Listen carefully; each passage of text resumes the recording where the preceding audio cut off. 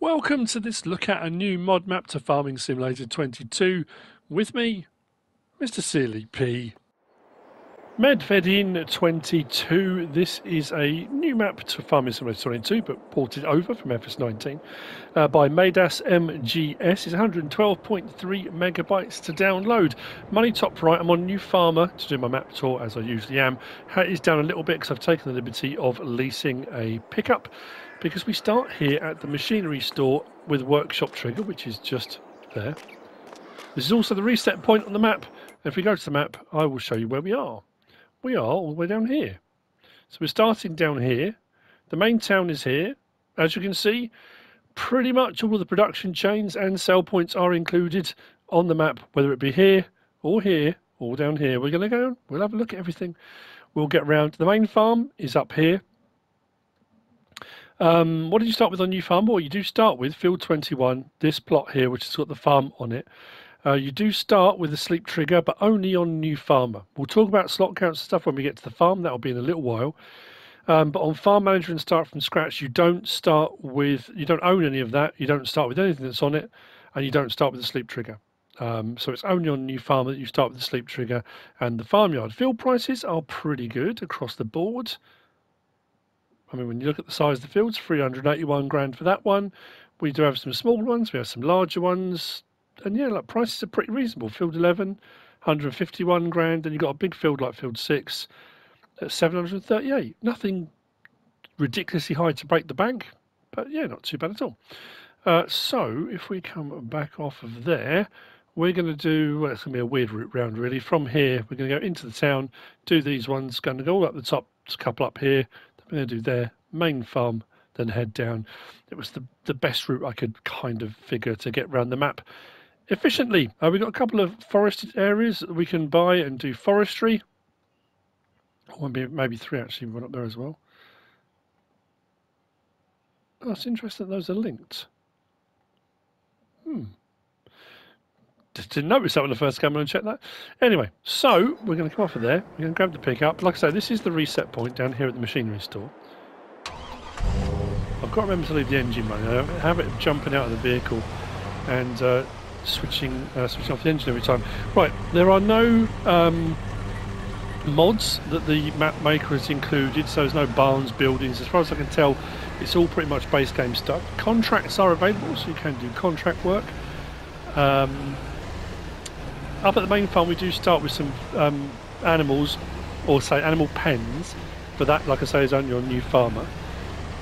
One thing I will say is the traffic is bonkers. It absolutely hoons along, doesn't slow down. The other thing, I don't know if I'm misremembering or not. Again, this could be the jump from FS19 to FS22. The lighting and colour palette on here, compared to when I did the last one, and like I say, I could be misremembering, seems very clear and crisp, and I like the lighting and the colour palette on this one. And I think I'm doing this a different way round to how I did it last time. I'm going to just stop here and we're going to whiz across the road in a moment. Let's hop out the pickup, jump the fence, because we've got the first three of our sell points. We have the pizzeria, or at least the back of the pizzeria. We have a supermarket just here, and we have the farmer's market sell point just here. All three right on top of each other. We have got, like I say, quite a cluster of sell points around the town itself. No shortage of sell points. There's plenty of buy points as well on this one, which is rather nice too. We do start with a fair bit of equipment as well, which we'll see later on. I do like it on a map when you get things that are different. You know, it's very, it's not common, I guess, but when you get those, you know, certain placeables, even when you're using all of the production change buildings, the way they're put down with the fencing and the compounds and the areas around, I like the look of the way this is kind of laid out. We do have a buy point here for slurry, so you can come and buy slurry. We have a buy point just there for buying manure, so you can come and buy manure here as well. Livestock market is just here. And as we go through, we have got the, what's it called? I did write it down. Sale at Animals, I think it is. Sale at Animals, which is a sell point. which is just there. And don't be put off by the fact the bale's there. It's not just a bale sell point.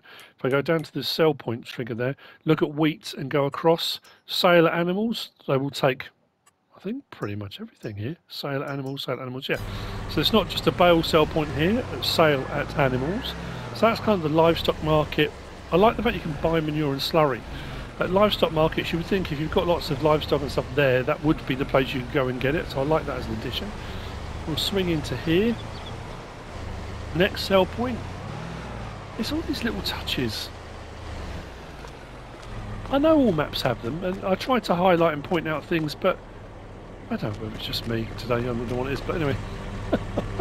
Over to the side then, we have got the ZZN Granary sell point. Big imposing building. Across the way we've got the debris crusher.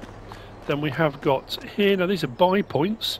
So we have got purchase of sprays, so your herbicides, liquid fertilizers. This side, biomass heating plant. This side, this is the wool sale point. So I suppose the spinnery, we have got a spinnery separately as well, but this is a wool sale point just here. Around the corner we've got a lime buy point, just there.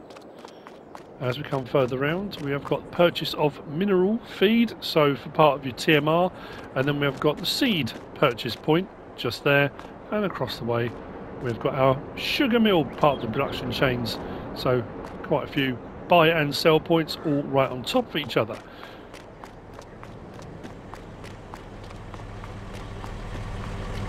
Back in the pickup, out onto the main road. Watching the traffic, of course. Look at them going to the corner. Look at that. I am not hanging about for anybody. I've got to be so careful here. I will pull up at the side of the road, but I don't know how safe that's going to be, if you see what I mean. Across the road then, we've got the tailors. We have got... Hang on. We've got the tailors. We have got the restaurant sell point, just there. So tailors, restaurant, bakery just here, production chains.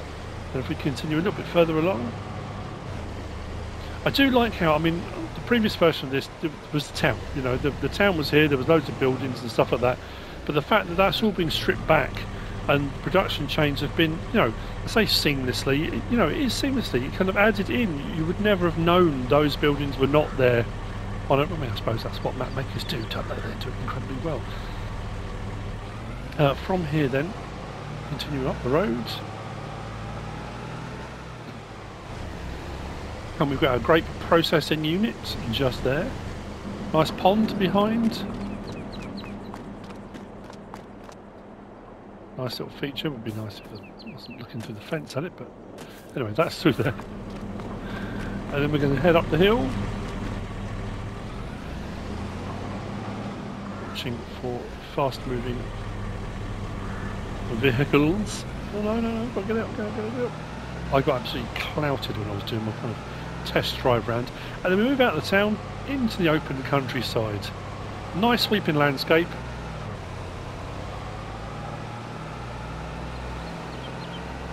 And we're heading right up to the top. There's a gas station and I think it's the spinnery. I want to say spinnery. I'm trying to look down at my list without coming off the road. Yeah, I'm sure it is.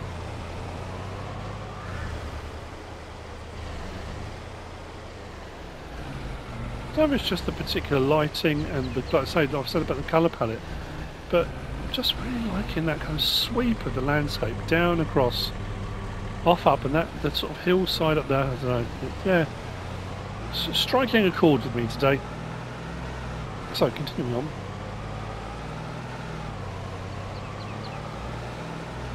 Fuel station is on the left as we come up, just there. Spinnery right at the top of the map. We cannot go any further. Also part of the production chain, so if you want to make fabric, then when the fabric's been made you can take it back down to the tailors if you own them. We will get onto the slot counts and stuff in a little while. We're not far off getting to the, I say, distance wise we are, but we should be too far off getting to the main farm area. So we're going to head back down and then we're going to head west out towards the sawmill. Now, one thing I haven't found and haven't come across, it's not, I've kind of had a look around the map, I've had a look at all the areas that look like there might be placeables and things on them. There's no biogas plant. So if you want to do biogas, you might have to find a location to place one yourself. I haven't come across a spot. So if we turn in here,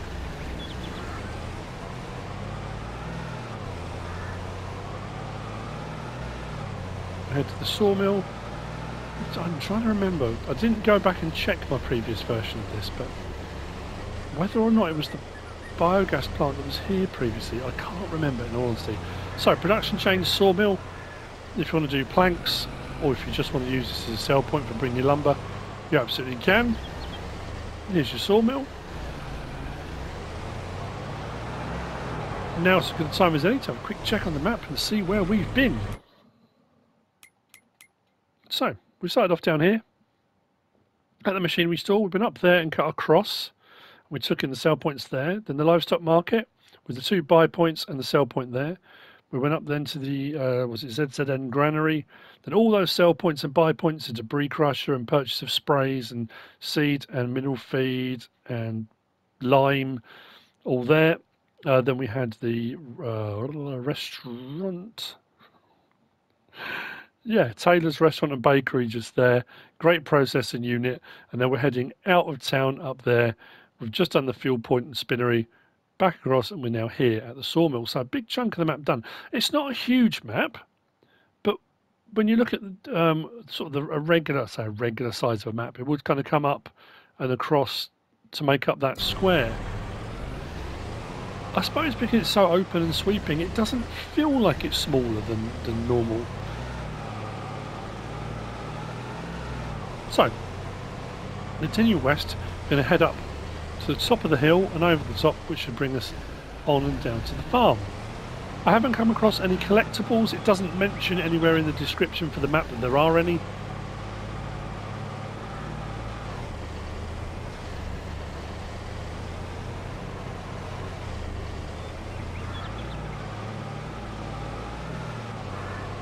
It's a nice drive actually.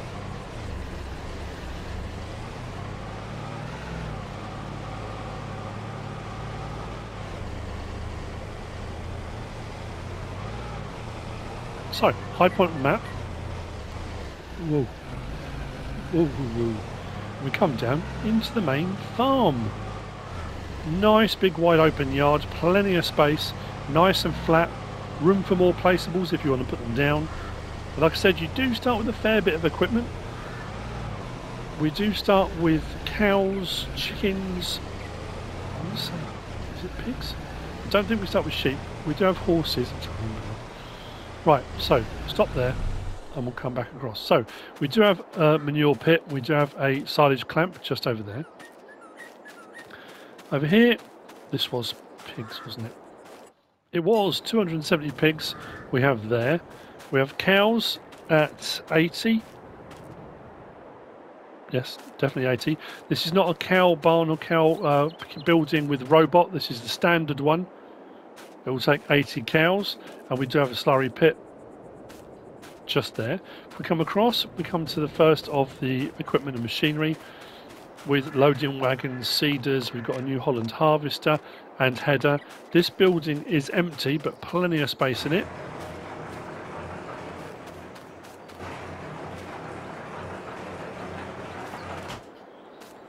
Workshop trigger just there, so bring your vehicles in if you want to do any work on them. We do have a workshop trigger here at the farm. Then we come out through here. We've got the farmer 500,000 litre standard crop type silo. A windrower. Grass equipment, weeder, trailer. We've got mowers. We do have a dog, as you can see, he's wandering about. Tedder, sprayer, fertilizer spreader, cultivators, plough. We have a water point, sleep trigger just here. Lime and fertilizer spreader and the trailer, obviously you can see. If we go round to here, we've got our horse stable for 14 horses. Over here we've got our chicken pen. Chickens are 360, I was going to say 70. and another manure pit just there. So the buildings, let's say there's nothing added in by the map maker, the modder, so these are all standard generic buildings. In this barn we've got our 2 tractors that we start with.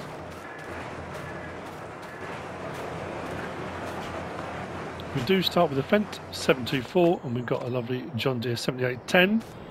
So with all of that being said, and the sleep trigger just around there, the slot count on New Farmer is 1,157. So you start with this plot of land, all this machinery, all the equipment, all the barns and buildings, everything. But if you come onto here on Farm Manager or Start from Scratch, that slot count drops to 823. So 1,157 down to 823. Everything here is gone, and it will look a bit like this. But weirdly, the one thing you're left with on Farm Manager and Start from Scratch, and I don't know why, I assume it's a mistake, but there could be some significance, is the tedder. The only thing you're left with is the tedder, and I don't know why. If you get rid of the tedder as well, you can get the slot count down to 819. The dog kennel is just in here. You can put feed in, there we go. Put some feed in for the dog, should come over and feed now. Let me open the gate as he lopes his way over. So, that's the main farm area. I do like the fencing around it as well.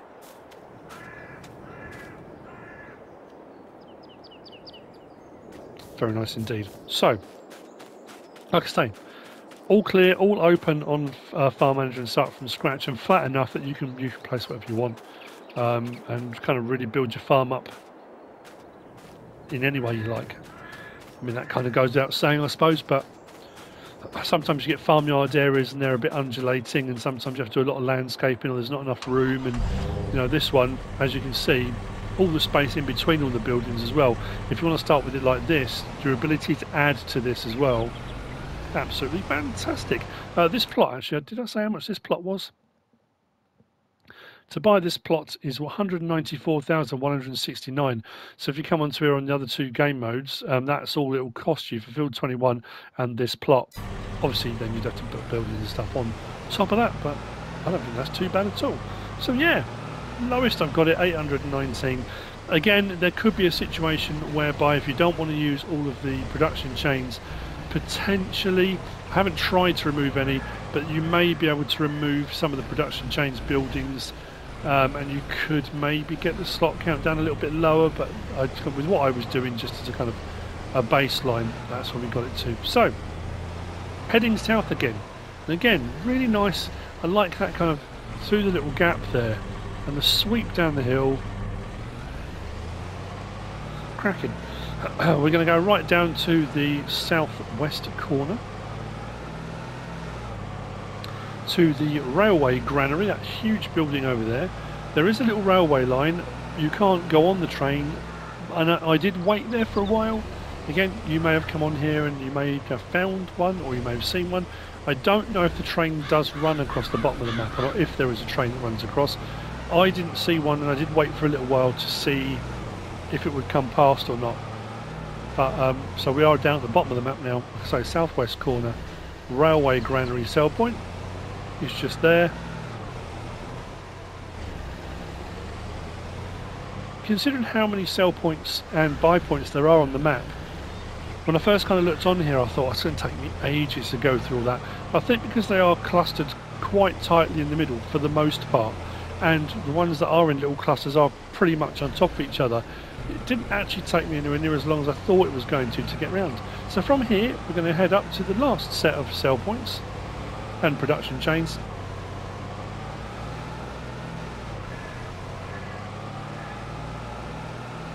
I am wondering as I drive up here, so when I used to do my lists and my notes for my map tours on FS19, the top of my list was always crops.